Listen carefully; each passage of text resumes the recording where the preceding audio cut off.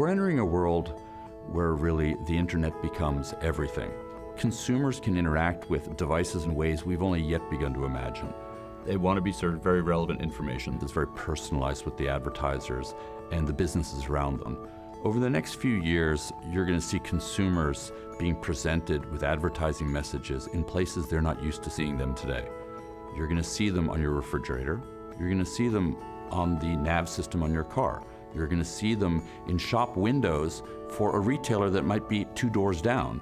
We're going to see in the future a vision where local continues to deliver leading-edge ad technology that allows us to serve very relevant information to consumers wherever they happen to be. Really, it's about positioning local squarely in that path to purchase between where a consumer discovers and looks for things to where they decide what they're going to buy. And we call that discovery to decision. And that's the location in the marketplace that local corporation will own in the future.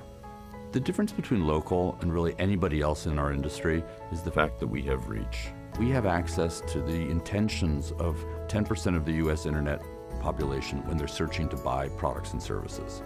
No other ad technology company has the ability to capture search intention as a consumer goes across the internet to look at other web properties and have the ability to use data that's hyper-localized to target the consumer when they're searching for specific products and services. We have the ability to generate value in so many ways.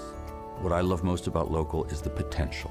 Here's a company with a great team of people, great technology, an opportunity to really reach out and influence the consumer.